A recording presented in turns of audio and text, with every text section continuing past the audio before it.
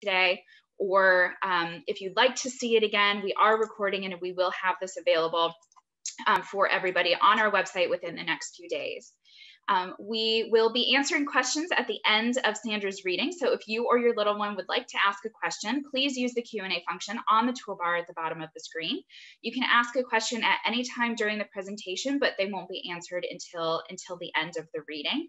As some of you have commented, you are not able to unmute yourself or be on camera.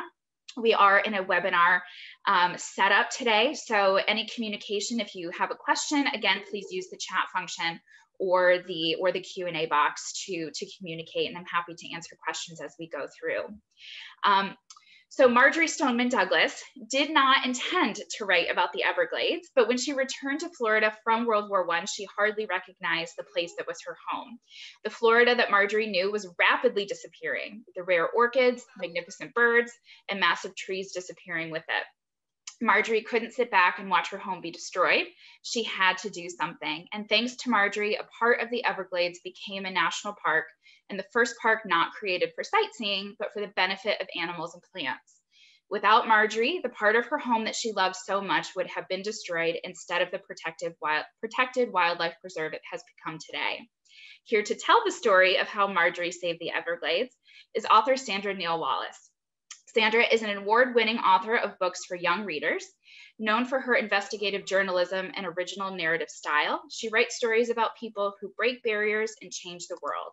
Her titles have won NCTE's Orbis Pictus Award for Outstanding Nonfiction, SCBWI's Golden Kite Honor Award, and been selected as ALA Notable Books, the Chicago Public Library's Best of the Best, Booklist Editor Choice, Bank Street College's Best Children's Book of the Year, and earned YAL Essays Award nomination for excellence in nonfiction. Before becoming an author, Sandra was a network news anchor and ESPN sportscaster. She broke a gender barrier in sports by becoming the first woman to anchor an NHL broadcast on national TV. Excuse me. She lives in New Hampshire and Maine with her husband and frequent book collaborator, author Rich Wallace. We are thrilled that she's able to be here today to spend time with us to share Marjory's story. It is my very great pleasure to have her back with us for another Brave Girls Virtual Storytime presentation. Please welcome Sandra Neil Wallace. Oh, thank you. I am so thrilled to be back, Liz. I want to thank you, and I want to thank the National Women's History Museum for inviting me to be here today as part of awesome Brave Girls Virtual Storytime. It is such an honor to read aloud Marjory Saves the Everglades. It's so lyrical. I always love revisiting Rebecca Gibbons' illustrations, and I'm really looking forward to answering all of your questions following the read aloud. And I especially love that we are honoring Marjory Stoneman Douglas today, a hidden hero in STEM and environmental history during Earth Month, and especially today on April 7th, which is Marjory's birthday. And we'll talk a little bit about that later on. I'm going to get right into the read aloud because it's a robust book, and I want you to share immediately and enjoy the illustrations with it. So the picture book biography is entitled Marjory Saves the Everglades, the story of Marjory Stoneman Douglas, written by me, Sandra Neil Wallace, and beautifully illustrated by Rebecca Gibbons. And I start the book with a quote from Marjory Stoneman Douglas. We're so lucky that she wrote an autobiography and so many articles that I could reference her voice and put her voice in the book. And it starts with what she says. It stretches as it always has stretched, in one thick, enormous, curving river of grass to the very end. This is the Everglades, said Marjory Stoneman Douglas. Before airplanes and automobiles, a girl in gold-rimmed glasses sailed on a steamboat to Florida. In a grove ripe with dimpled fruit, she bit into an orange, sweet and sticky. Far from home and safe in her father's arms, young Marjory Stoneman shared his hazel eyes and a thirst for the tropical light. Now a seed was planted for her love of Florida, but it would be a long time before Marjory felt the southern sunlight again, for her father's warm hug. After the trip, she trekked to Taunton with her mother, back to apple trees and snow. They lived with her grandparents and Aunt Fanny in a house with an attic window facing the stars. When the grown-ups talk, Marjory climbed quietly into the attic and read. Books became her best friends. So did the outdoors. In the winter, she hopped on her red bicycle and rode into the forest to find a Christmas tree. I read a lot of things I didn't understand, but that didn't stop me, she said. In springtime, she watched herring flip-flopping in the Taunton River, slow and steady at first, then whoosh, like a tidal wave, flapping against the current to lay their eggs. When Marjory turned 18, she zoomed to Wellesley College. She wrote to Mother and Aunt Fanny about the mighty oak trees turning scarlet, but she never forgot the seed that had been planted when she was a child. As more seasons passed, 24-year-old Marjory married, but the union failed. She kept the Douglas name and boarded a train, leaving her old life behind. Heading south, the train twisted and turned through forests of pine. While Marjory slept, it chugged toward palm trees. By morning, a tropical light, familiar and bright, woke her up. Marjory's heart beat faster as the train screeched to a stop. She'd arrived at her destination, Miami, Florida. A kind man with graying hair hopped aboard and strode toward her. "Hello, Father," she said. Just like that, after 19 years of never seeing him, Marjory hugged her father. There we were, reunited with no fuss and feathers, she said. Marjory's father had started the Miami Herald newspaper. He asked her to be a reporter. She couldn't wait to begin. 2 or 3 reporters is all we had. I was the only woman, she said. Finally, she found her voice. It wasn't her father's voice, her mother's voice, or Aunt Fanny's. It was entirely the voice of Marjory Stoneman Douglas. She wrote about schools of mullet leaping over Biscayne Bay, sandy streets shimmering like moonlight on snow, and how women should have the right to vote, the same as men.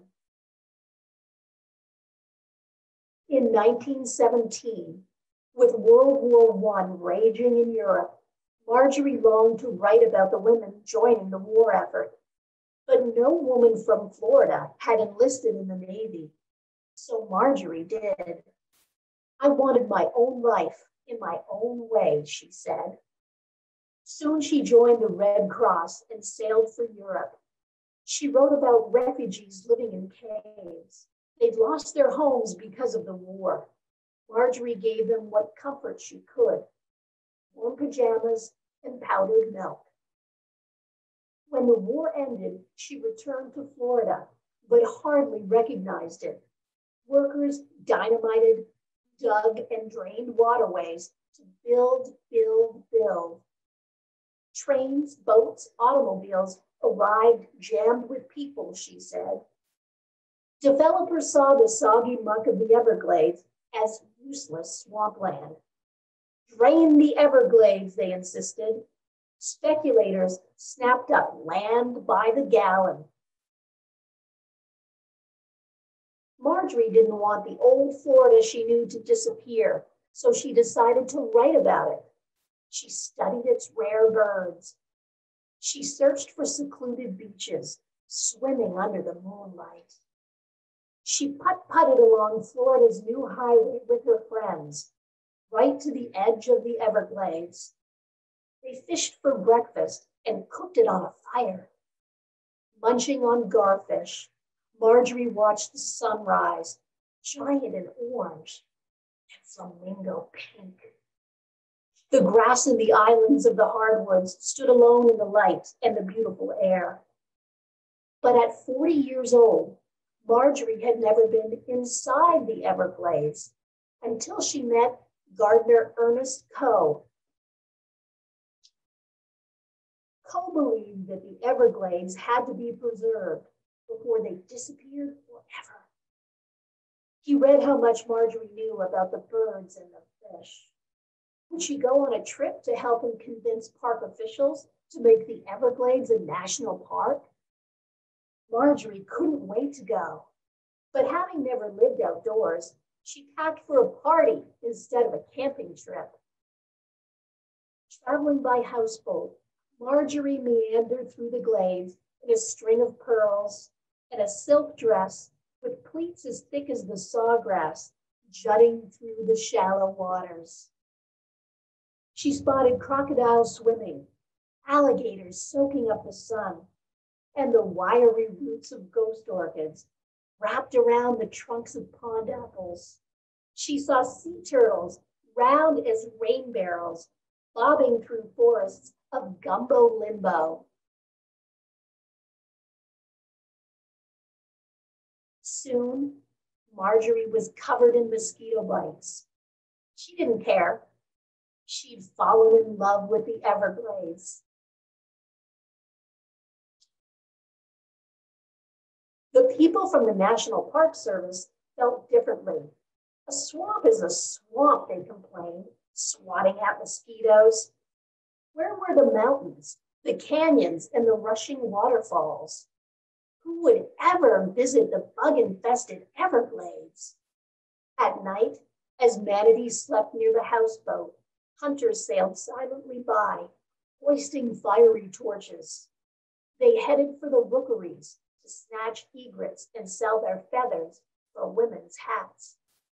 Marjory knew that the Everglades had to become a national park to save the birds, the plants, and the other wildlife.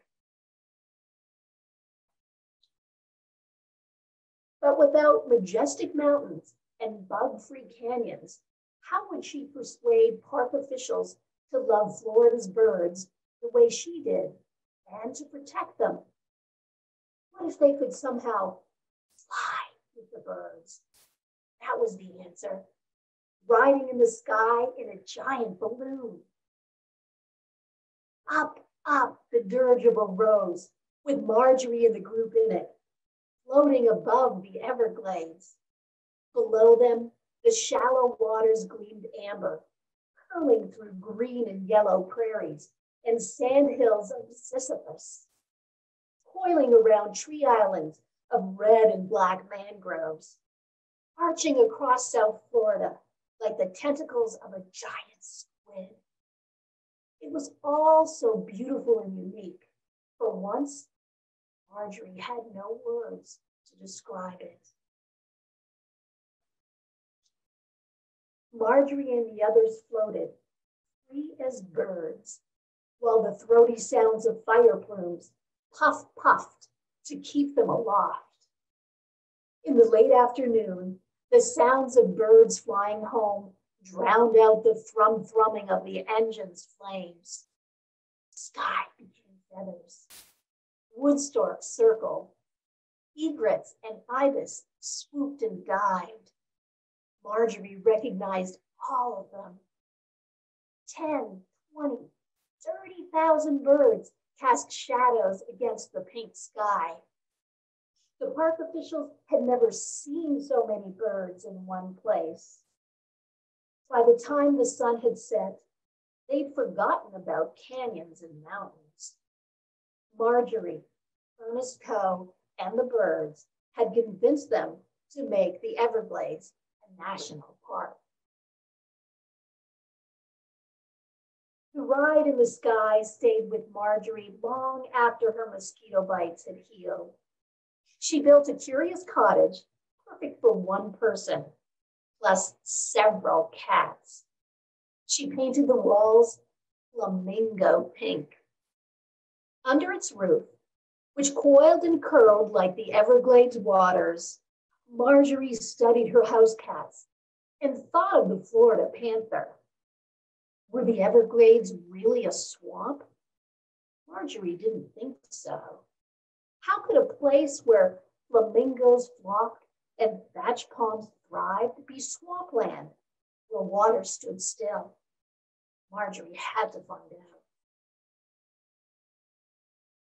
But in 1940s, there wasn't much scientific research on how the Everglades worked. Marjory asked geologists and anthropologists mountains of questions.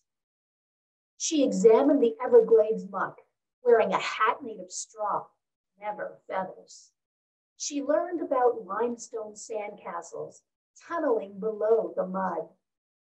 57-year-old Marjory dug deep, deep, deep into her research and made a monumental discovery. The Everglades weren't a swamp at all, but a river, a slow-moving, life-giving river of grass.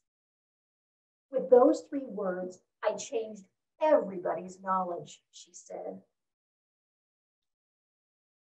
Fresh water into salt water, pine lands into lowlands, from the Kissimmee River into Lake Okeechobee, the Everglades teemed with life. It supported so many kinds of life that it formed its own ecosystem, an ecosystem kept alive by water that Floridians depended on. There are no other Everglades in the world, she said. Though Marjory wasn't a scientist, she made bold scientific discoveries. Using her voice for good, she wrote about them in a book called The Everglades, River of Grass. With language so lovely and logical, Marjory changed people's minds about the Everglades. For the first time, they knew why the Everglades mattered. Wherever fresh water runs and the sawgrass starts up, that's where you have the Everglades, she said. But the mighty builders from the US Army had different plans for the Everglades. They straightened the natural curves of the Kissimmee River to control its water. The ancient river became a canal. They called it C-38. Lake Okeechobee became polluted. Birds died. The Everglades began to dry up. Marjory was heartbroken. The Everglades were dying, she said. And now there were plans to build a gigantic airport, a jetport, right in the middle of the Everglades, cementing curves where water flowed and crocodiles and alligators swam.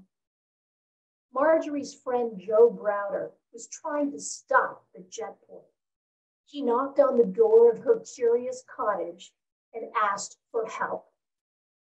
But I'm just one person, she replied. No one would pay any attention to me. Joe drove Marjory to the jetport site. One runway had already been built. By now, Marjory's eyesight had grown weak, and the stronger, bigger glasses she wore didn't help much. As she walked toward the runway, shafts of brilliant tropical light caught the corners of Marjory's eyes where she could still see. She walked in this glow until a giant fence with a great big sign stopped her. The world's first all-new jetport for the supersonic age, it read. Marjory knew that supersonic meant the end of the Everglades. She had to find a way to stop it. People only listen to organizations, she whispered to Joe. Why don't you start an organization? He asked. Marjory was almost 80 years old. She was nearly deaf and blind, but making a difference had nothing to do with those things.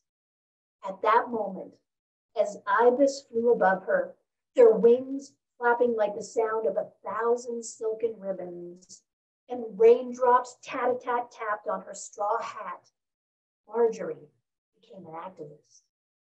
Every time it rains, we know the Everglades are there, she said. she started Friends of the Everglades. Marjory and her Everglades friends rode around Lake Okeechobee in an old camper. Motoring from town to town, Marjory told the residents why the jetport must be stopped and how important the Everglades were to Florida. No matter how poor my eyes are, I can still talk, Marjory said. 300 people became Friends of the Everglades, then 6,000. Children and grown-ups. Anyone could join for $1. Be a nuisance, Marjory urged her Everglades friends. Never give up. The jetport builders didn't take Marjory seriously. They joked that they'd give earmuffs to the alligators so the jumbo jets wouldn't disturb them. We're going to build the jetport, they warned Marjory, whether you like it or not. But the governor of Florida and the president of the United States took Marjory very seriously. They pored over a study that found what Marjory already knew. The jetport would destroy the Everglades. Marjory and the study convinced the president that the jetport was a bad idea, and the jetport was stopped. As the years passed, people forgot about the jetport. Sugarcane farmers reclaimed the Everglades water for their crops. Land developers drained more Everglades muck to build new towns. Most of all, they wanted Marjory to stop talking about saving the Everglades and its water. People must come to realize that it's all the same water, from the Kissimmee to Okeechobee to the Everglades, she said. 93-year-old Marjory refused to be silenced. As mosquitoes buzzed and bit at town meetings, she spoke her mind. Go home, Granny, people yelled and hissed. Butterfly chaser, they booed. Can't you boo any louder than that? Marjory demanded. I've got all night, and I'm used to the heat. Whenever Marjory spoke, she spoke the truth, no matter how unpopular her words were. If the Everglades go, then South Florida becomes a desert, Marjory explained. What Marjory wanted for the Everglades was radical, enormous, and monumental. It was something that only Marjory dared to dream. What the Everglades needed, Marjory knew, was to be made whole again. The Everglades is a test. If we pass it, we get to keep the planet, she said. After nearly 100 years of dredging, draining, and polluting, Marjory convinced the government to restore the Everglades. They worked to put the Everglades back to the way they'd found it. It became the largest restoration project in American history. Engineers tore up the canals they had built. They filled in the ditches and gave the Everglades back its curves. Soon, water meandered through South Florida. Sawgrass became submerged. The birds came back, ibis and egrets and wood storks. So did the sea turtles, the crocs and the alligators, returning the Everglades to what it was always meant to be, a river of grass. One person had made a difference, slow and steady at first, then whoosh, just like a tidal wave. Marjory Stoneman Douglas saved the Everglades. So I want to thank you so much for listening to me read this picture book biography. As you can see, there's an author's note and there's some incredible illustrations of some of the more than 70 endangered and threatened species that call the Everglades home and are able to survive because there is an Everglades National Park. Probably the most endangered right now is still the Florida panther. But there are other species that are still endangered, including the leatherback sea turtle, and even plants like the green thatch palm, the Florida scrub ziziphus, and the ghost orchid, which can take 16 years to bloom and smells like soap. So I just love these illustrations by Rebecca Gibbon, and I know that she is celebrating and honoring Marjory Stoneman Douglas's birthday today. Marjory would have been 131 years old today. And you know, many people plant trees in her honor or take a pledge to protect wildlife that is endangered. What I like to do is make Marjory a carrot cake. And my version of a carrot cake is carrot candles, a rice cake, some peanut butter, and some apple slices. So I want to sing a quick happy birthday to Marjory. Happy birthday to you. Happy birthday to you. Happy birthday, dear Marjory. Happy birthday to you. And I'm so grateful for Marjory's more than 80 years of persistent ways and years of protecting the Everglades. So I'm looking forward to your questions and talking more about perhaps the creation of the book.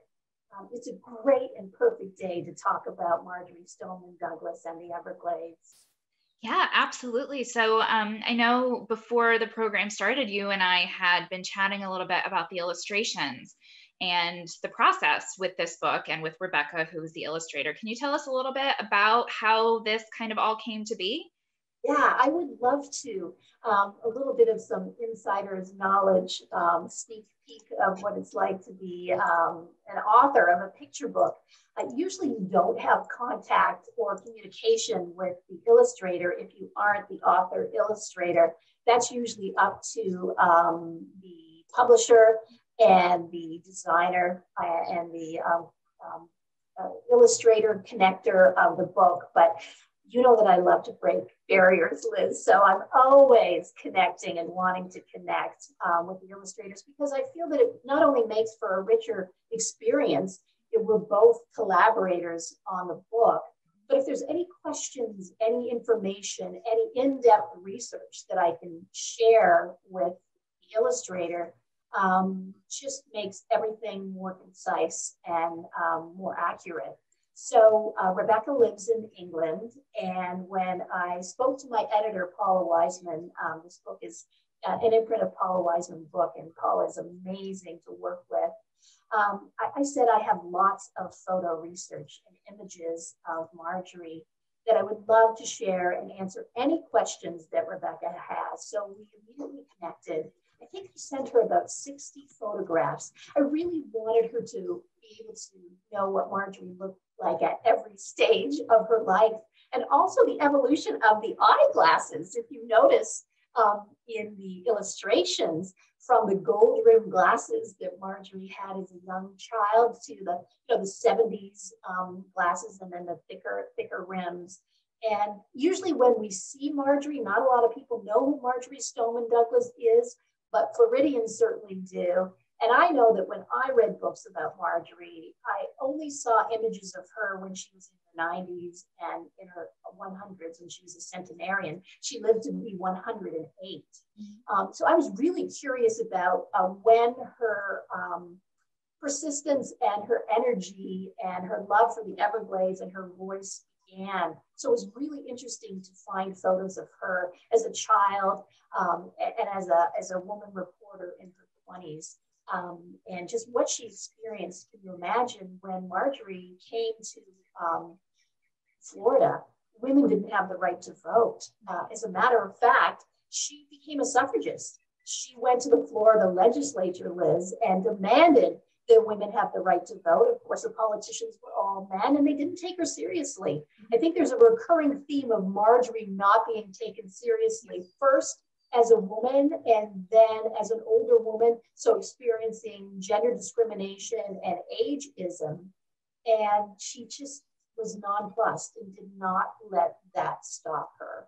But getting back to the Rebecca Gibbon illustrations, if you go back to some of the illustrations, it's really fun to do, and you notice some of the turtles or you notice some of the birds and you think, oh, maybe there's 3, 4, 5, 6, 7 species on a page. When I spoke with Rebecca, she said, you know, I have sometimes 70 and 80 different species that I've incorporated on the pages. And her very favorite illustration is a 2-page spread with Marjory being covered in mosquito bites. She told me that that was one of her favorite joyful illustrations to do. I love what you have right there, which are all the different birds. I think that's really, really incredible. And I also love this particular illustration that you can see that is, you can see the manatees, you can see all the different underwater wildlife. You're getting close to it. Yes, right there. If you identify and look at all the different species and creatures that are there, it's such a rich demonstration of the vast number of species that call the Everglades home in this incredible ecosystem. And I just love the fact that Rebecca was able to incorporate that in the photo, and just with her own unique style, and with the coloration. I know that we're lucky that this book has won several awards and is a finalist for the Green Earth Book Award. We'll find out if it wins on Earth Day. But all of the National Science Teaching Association, it's Eureka Honor California Book Award, they just say that the illustrations really draw you in and really imbibe Marjory's energy that she had in every stage of her life. So it was really exciting and an honor to work with Rebecca. And I hope we work on books in the future. She said that she has a new role model, and that definitely is Marjory, and I do too. So thank you for asking about that collaboration. It's really exciting. So we actually, it looks like we have a few classes who have joined us. And so, oh, fantastic. So a lot of these questions are coming from the students who, so the questions are being submitted by their teacher.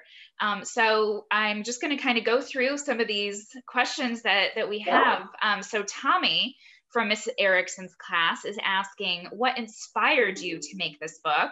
And then I'm just going to follow that up with a question from Henry, who's asking, what inspired you to become an author? So kind of all included in that question. Yeah, you know, well, I'm quickly going to touch upon it. Great questions. Thank you so much, Tommy and Heather. Well, as you, I'm not sure if you knew, if you were in for the beginning of that Liz had mentioned that I became a barrier breaker myself as the first woman to host an NHL broadcast, a hockey broadcast on national television. So I love talking about movers and shakers and what I call glass ceiling breakers, because I find that we have a lot in common, and it's not necessarily that we're doing something to be the first.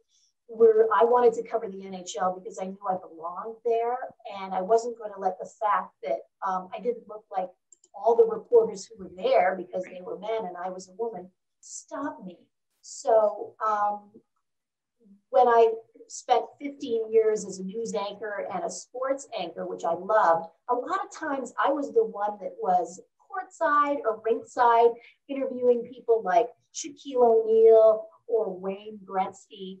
And those were what we called, you know, those 30-second sound bites. And I really wanted the opportunity to write long books and to spend years, if I wanted to, doing research. So it was so exciting for me to be able to always be a storyteller, transfer from television to writing books just for you.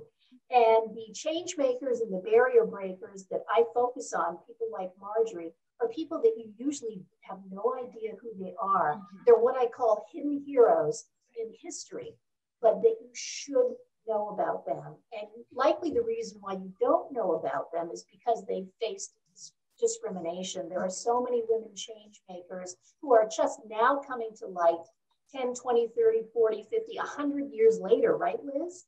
Who really should have been known decades before or in the time that they made a difference. But they faced so many obstacles. So it's such a joy for me to introduce them to you and your generation, because you're going to grow up knowing about them and making sure that you honor the change makers who are making a difference now and not having any discrimination towards them. So it was what I usually try and do and pick out too, which I think is important, is that if the change maker that I'm focused on has done a lot of writing or maybe wrote a book about themselves, an autobiography or a memoir, I want to incorporate their voice in the text so that you know, and I think you can really feel that hopefully with Marjory in this book, what they sound like and what they were thinking in different stages of their life. So great question, thank you. And we have a few different questions here about really how you became interested in Marjory's story and what inspired you to tell this particular story about Marjory and her efforts to save the Everglades. Yeah, that's a fantastic question. Well, firstly, of course, because outside of Florida, people don't know who Marjory Stoneman Douglas is and her accomplishments. That's really the big thing, number one. I mean, can you imagine, this is a story of one person making a difference who isn't famous, who isn't a politician, who didn't necessarily, as Liz said in the beginning of our presentation, start out to be an activist or to save the Everglades, but really couldn't stand another day, another moment without fighting for something that she believed in. And she really had the foresight and saw when she came back from serving as a Red Cross helper with alongside nurses in Europe, that the exploitation of land, that the development was happening so fast, that waterways were being cemented in, that birds were disappearing, that I need to do something about it. So I find it incredible in an age where women were suppressed in the 1920s and 30s. There's someone like Ernest Coe, who was a conservationist and read Marjory's column, said, come with me, help me convince the national parks officials, you're a great writer, you love the Florida Everglades, help me convince them that the Everglades matters. And as she started to dig deeper, she realized that not only does the Everglades matter as a ecosystem, that it provides water. It's the water system for so many Floridians. I think more than half of Floridians get their water source from the waters, the aquifers that are living in the Everglades. And when I talk about Marjory saving the Everglades, environmental historians really do say that if it wasn't for Marjory, if she didn't help make it a part of the Everglades a national park, if she didn't stop that jetport, which would have been 5 or 6 times bigger than the JFK airport, oh, wow, that there wouldn't have been an Everglades that could be saved. But of course, every generation, the Everglades become more vulnerable because people forget. People forget what happened and the importance of the Everglades. So young people like you, it's so important for you to know why the Everglades is important. And you can join Friends of the Everglades. There's a young Friends of the Everglades, and you can take a pledge to honor the planet and to honor the species that are endangered in the Everglades and in your area. You can go to friendsoftheeverglades.org and become a young Friends of the Everglades. Oh, that's great advice. In fact, I will put that in the chat Fantastic. For everybody. And if you could say that one more time. Yeah, if you go to friendsoftheeverglades.org, which Marjory started in 1969. Remember, I talked about her driving around in an old camper, and she had 2 or 3, 4 followers, and now there's tens of thousands. So when you go on that site, you can join Young Friends of the Everglades, and you can take a pledge to be a planet protector. And there are very specific ways that it shows you how to do that, which is really exciting. And on another note, since we have so many classes, if you want to go to my website, sandraneilwallace.com, I had educators create activity kits, and I had them create educators guides that are Common Core aligned that would be great units to pair with if you're talking about ecosystems, but also talking about women change makers, the first that Marjory created, and how we're all connected, right? We don't really sort of live in a vacuum more. I know we're living in a bubble right now, but everything we do tends to affect other areas in our life and people's lives. So when she found out about women not having the right to vote, she became a suffragist. And then when she found out that there weren't any women in the Naval Reserve from Florida, she joined that. And then when she found out that the Everglades needed saving after she wrote the River of Grass, she founded her own nonprofit. So it just shows you how one person can make a difference. And she really gives us a blueprint how, don't you think, Liz? It's really incredible. Absolutely. Throughout her years, the different ways that she created change. Yeah. So we have time for one final question, and I always love to kind of end on a question that really makes us think.